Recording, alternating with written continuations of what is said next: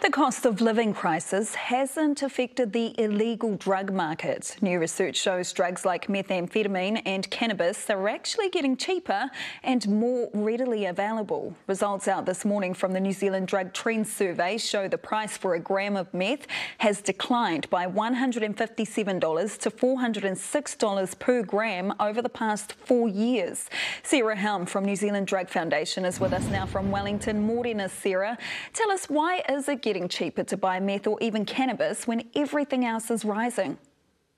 Yeah, look, I'd say the cannabis change actually has been smaller than is being reported here. So it was a few years ago that the price came down.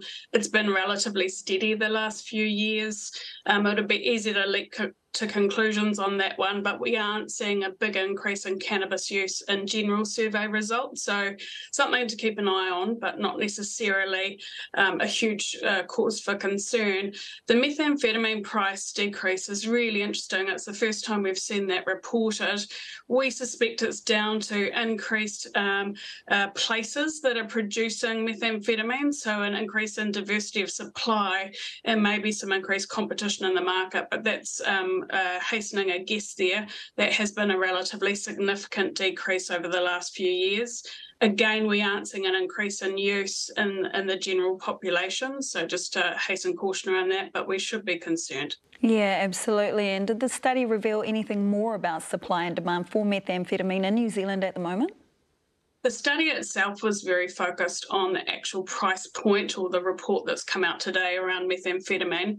However, we do know there are more places producing methamphetamine. We've had a massive increase in the volume being seized at the border, and I do think we need to be concerned of the potential for an increase in our market supply.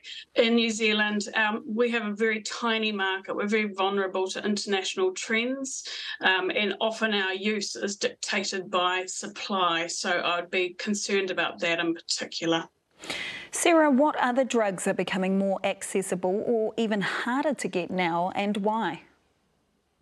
Yeah, I think it's good to check these studies, but the MDMA piece coming out of that research suggested that it was less available, which is interesting because it's one of our lower harm substances. So we may see people switch to more harmful things as a result of that being less available.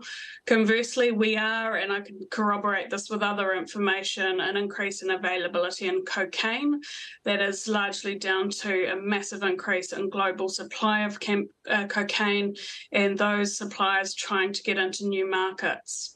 Really appreciate your time this morning. Thank you very much for joining us. That is Sarah Helm, Executive Director from New Zealand Drug Foundation.